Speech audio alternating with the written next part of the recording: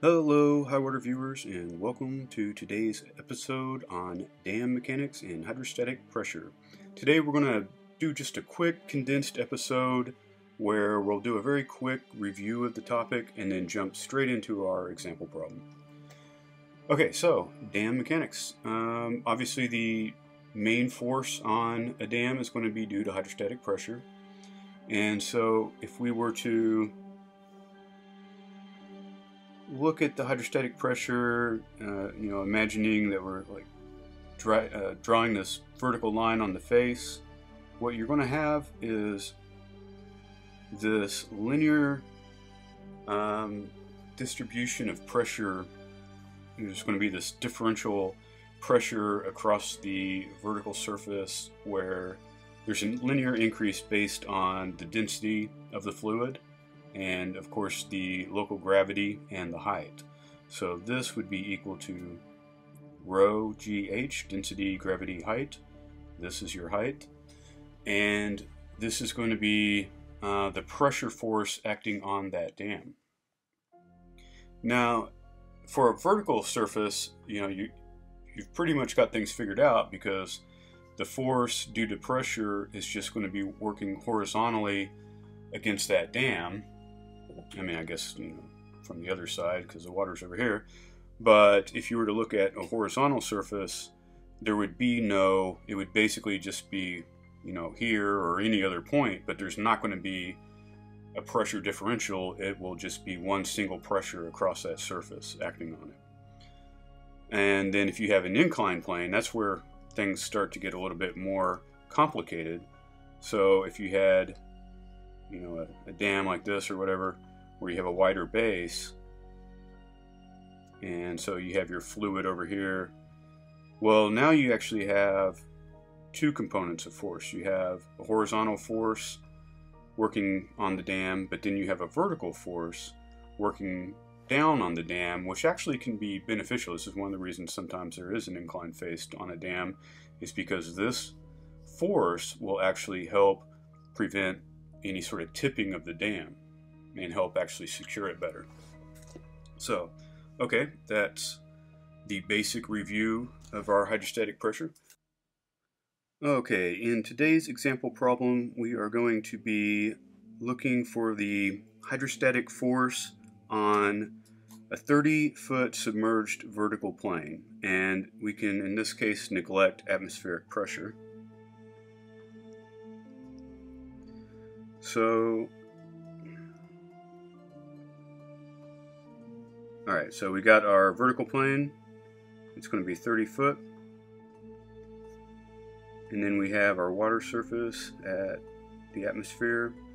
And then we're going to have that linear increasing pressure. So at this point, at 30 foot, it'll be equal to rho GH. That'll be our pressure here. Or maybe we'll call it, P30. Okay.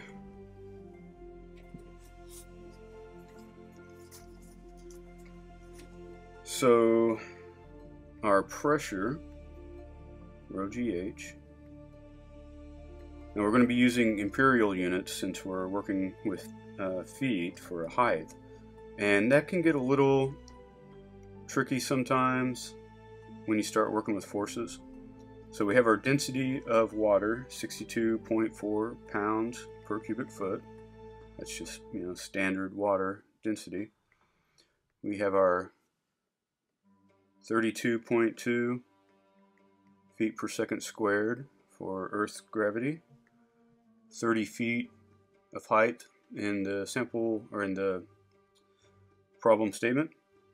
And then we have our GC, which is where things can get a little weird, where this is 1 pound force second squared over 32.2 pound feet. Now, you've probably seen this before, but as a reminder of what it is, it's a conversion factor used when working with US units so that pound force and pounds are numerically equal. It does the unit conversion, but it also keeps the values numerically equal, even though they're not really the same thing. And I think that's what tends to cause some confusion, you know, since it's the same number, you know, but it's not the same thing. So anyways, let's kind of take a look at the unit here, because we want pressure in a force per area, right? So if we cancel out our seconds, and then we cancel out the pounds of mass, and then we cancel out our feet in the gravity, then what we're left with just is the density and the height, right? Because these basically completely cancel each other out. And so, and then also converts from pound to pound force. So what we wind up with is 1866 pound force per feet squared. Okay. However, that is the pressure at this point, right? And we can even kind of do a little bit of a check here. If we quickly convert that, actually, if we multiply that into 1 foot squared over 144 inches squared, that gives us a pressure of 12.96 psi.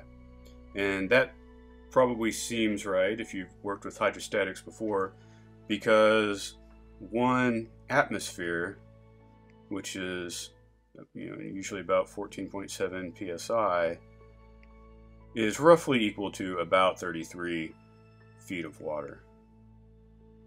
So you can kind of use that as a judge and go, well, this is 30, this is 33, this is a little less than 14. So yeah, it sounds like we're where we should be. However, that is the pressure here. Now we need the force, or we're interested in the force.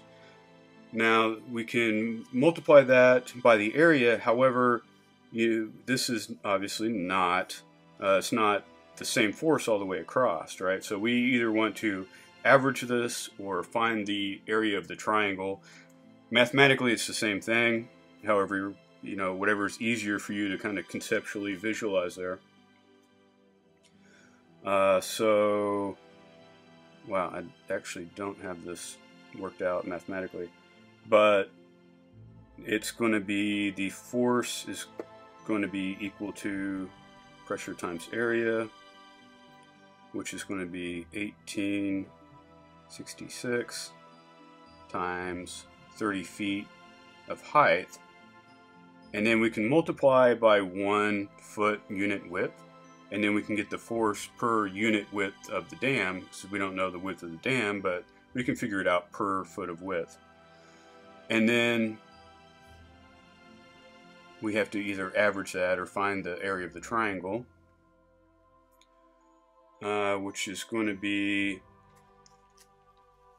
something. I'm going to have to pause the video and actually do the math. Okay, we're back with the solution of 27,990 pounds force per unit width of the dam. So, okay, that is it for this example problem and for this episode. Sorry for not having that calculation prepared in advance, but if you did find this episode helpful, then the best way to share it with your fellow engineers is to hit the like button so that it goes through the YouTube algorithm and gets out there to all those other people. Either way, we definitely appreciate everyone who has helped out the channel and even watched the videos for us. So thank you very much, and we'll see you next time.